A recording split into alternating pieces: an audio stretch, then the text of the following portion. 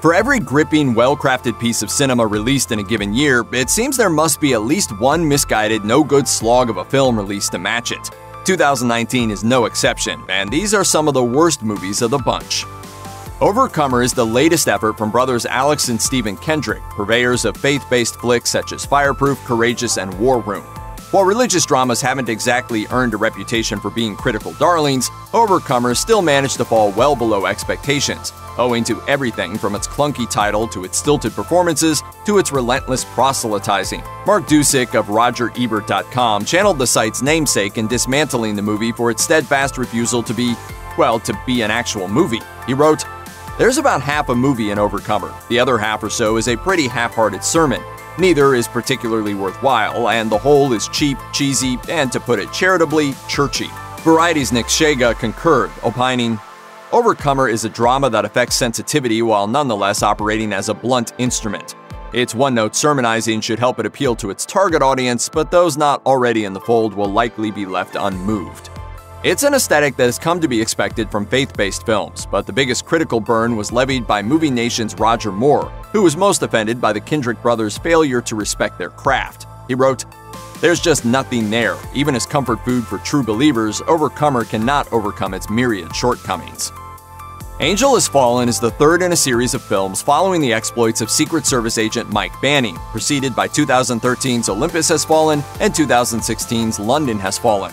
How a third installment was warranted is anybody's guess, since neither film scored with critics or cleaned up at the box office. The series as a whole just seems to exist at this point to serve as a way to poke fun at Gerard Butler.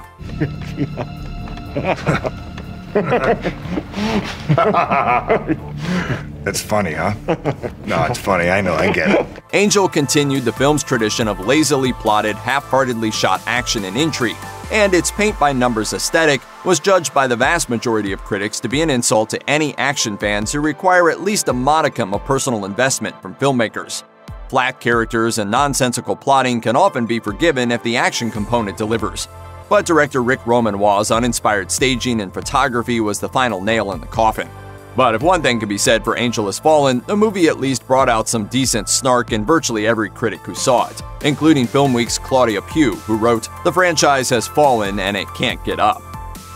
Another year, another mess of a movie starring John Travolta, who at this point seems so unbelievably far from his Pulp Fiction glory days that many fans are probably beginning to wonder if he ever actually was in that movie. The Fanatic stars Travolta as an autistic man who goes completely off the rails after being rebuffed by his favorite actor. But is this story handled with any sensitivity or nuance? Well, for viewers who were fans of popular music in the late 90s and early double aughts, the fact that this film was co-written and directed by Limp Bizkit's Fred Durst should tell you everything you need to know about its sensibilities. Robert Abeel of The Rap penned a particularly brutal takedown of the film, seeming to take its very existence as a personal affront. He wrote, "The Fanatic is a brainless, exploitative folly which gives John Travolta free rein to mine the history of cringeworthy autism portrayals for an offensively garish Frankenstein pantomime of unhinged obsession." John J. Rambo might have been responsible for roughly as many box office dollars as he was dead bad guys, but nobody has ever really seen his movies as anything other than mindless, disposable action flicks, with the sole exception of First Blood. The Rambo series has also been increasingly burdened by troublesome political overtones over the years, and with Rambo Last Blood, the series hit its nadir, prompting the vast majority of the critics who viewed it to savage it in their reviews. Critics found the film's depiction of Mexico to be particularly ill-advised, and that's putting it kindly. Salon's Matthew Rosa wrote, "The movie is less an escapist action movie and more a dramatized manifestation of the most notorious sentences from Donald Trump's presidential campaign announcement speech. When you take action film genre tropes and graft a political narrative onto them, people often imbibe the ideology along with the spectacle. That is when they become propaganda." Rosa's assessment wasn't even the most blunt or the most damning. Matthew Turner of The List wrote, "The horrific finale makes Rambo himself seem like the real monster, making you briefly wonder if Stallone is aware of the irony. On balance, one suspects not." It's never going to be easy adapting an acclaimed Pulitzer Prize-winning novel for the screen, but Donna Tartt's The Goldfinch was always going to be trickier than most, owing to its hugely complex, thematically dense narrative.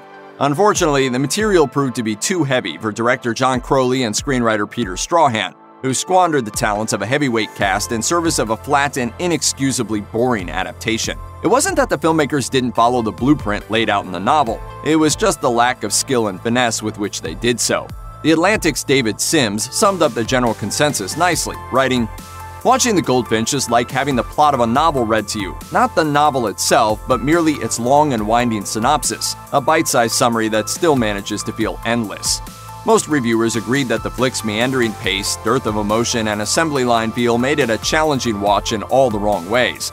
But perhaps the most painful zinger was lobbed by Graham Tucker of Stuff, who wrote, "The Goldfinch is a facsimile of a good film, or perhaps a parody of one." Check out one of our newest videos right here. Plus, even more Looper videos about your favorite movies are coming soon. Subscribe to our YouTube channel and hit the bell so you don't miss a single one.